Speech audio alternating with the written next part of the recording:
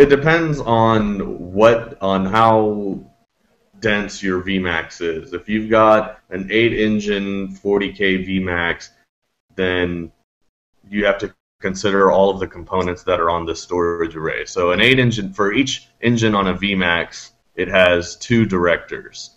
Each director then has 2 or 4 front-end director ports, and for each, no, sorry, it's 4 or 8 front-end director ports. So depending on how many of these ports you decide to wire up to your switch will indicate how many switch ports you're gonna use up. So if you've got a fully populated 8-engine VMAX, at the very least, you're looking at wiring up around 64 ports to your fabric switch. So you can very quickly, eat up several line cards with a single storage array.